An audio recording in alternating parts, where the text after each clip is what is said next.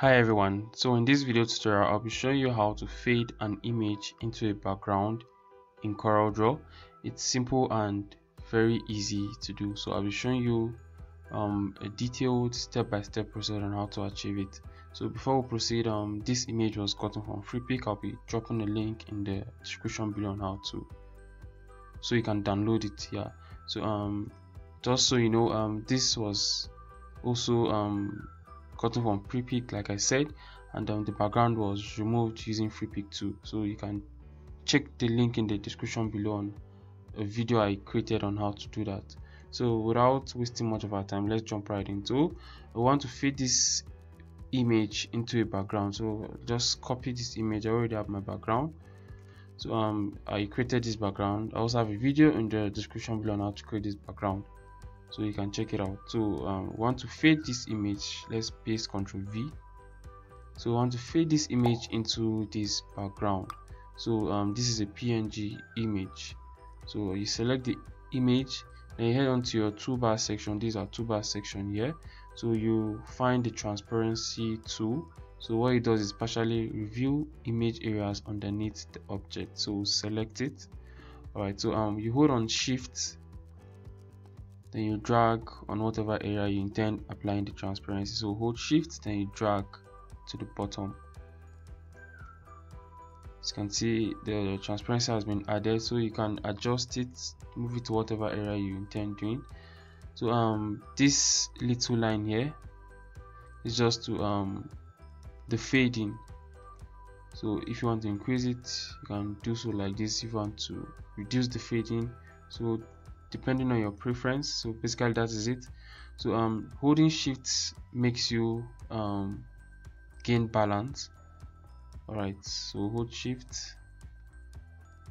Yeah, basically that is it. So this arrow, this line that has a circle at the end of it, just to enable you change the direction of the transparency.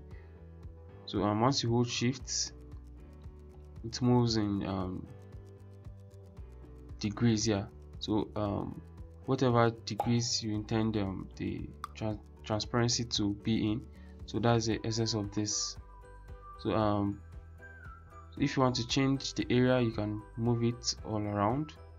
So yeah, basically that is it on how to apply transparency to, or how to fade part of an image into a background. So you can also copy this image, Ctrl C, and add it to another background. So let's paste it here, Ctrl V.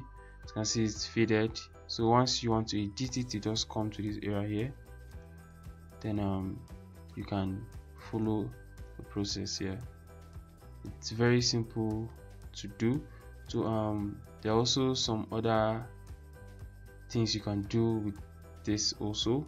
So you can come to the property bar where you have this area here, so you can change the blending mode to anything of your choice depending on what you want to achieve. So you can just play around with it until you have what you desire. So if you want to cancel the transparency, you select the image, right? Then you select the transparency tool, then this pops up. Then head on to the property bar, then you click on no transparency or remove transparency, so it returns back to the original state. So guys, basically that is it on how to fade an image into a background in Coreldraw. It's super easy and very simple to do. Right guys, if you found this video helpful, do all to hit on that subscribe button, turn on the post notification bell to get notified whenever I upload new videos, and don't forget to like, share and comment what you think about this video. Thank you for watching, and I'll see you on the next video tutorial.